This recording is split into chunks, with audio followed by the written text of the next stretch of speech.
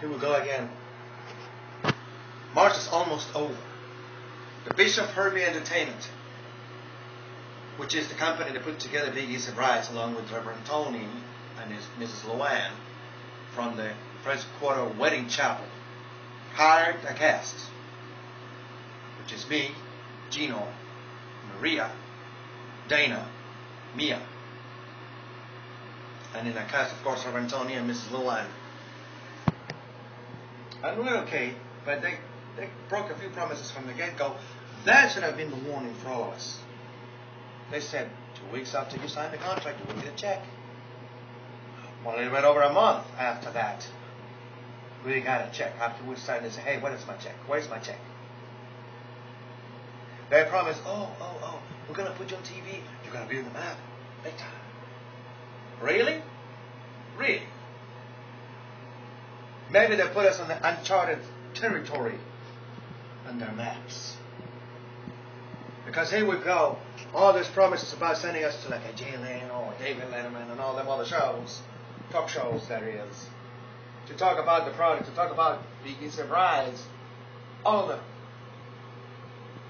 of them were just lies. Which, in other words, that's another great way to breach a contract. We were supposed to be given 3 big checks to the total amount we agreed on, or agreed upon. Somebody tried to correct me in the article, and I can see somebody saying, "You're not the clock." So, and the last check was split in 2, which no, that was not part of the contract. It's another bridge you burn, another bridge you breach in the contract. So here we go. Here's March almost over. All these promises. At first, when we were filming, busted our asses to make this product true. You told us, oh, it's going to be in December. They're like this. No, it's going to be January, February. Oh, March. Shame on you. Truly. And shame on us, the cast, for believing in all of y'all. You lied. You lied dearly. You lied, period. And we wonder why we're not happy. So, the station, they made the money. Bishop Herbie Entertainment, they made their money. Lots of it, I may add.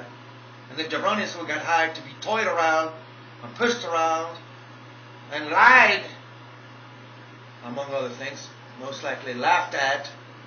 Look at them idiots. That's just a little number over there. We're going to make more on that. Little fucking change. They just get a little hoopla, you know. They're not going to believe. We were just tossing the garbage like a dirty rag.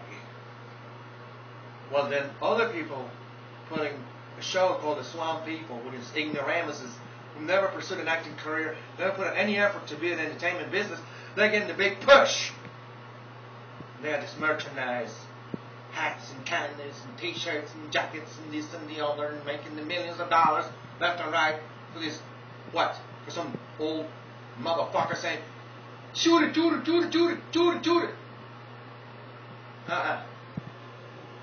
Gino, don't play that way. I want somebody with the cojones from whether it's TV, the We TV network, or the Herbie Bishop Enterprises, to give me a call and let me know yes or no. Yes, we are going for the season 2, or no, we don't give a damn, we're through. At least they will have some respect back from me, but at this point, they have lost all respect.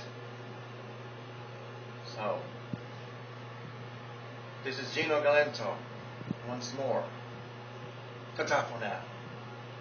And all you jabronis who thought you're going to get the last laugh, and probably you did anyways, because there's nothing I can do much about it at this point. I've got a few things I could say, but I'd rather feel the feet at this point. I already said enough. And I make my point loud and clear.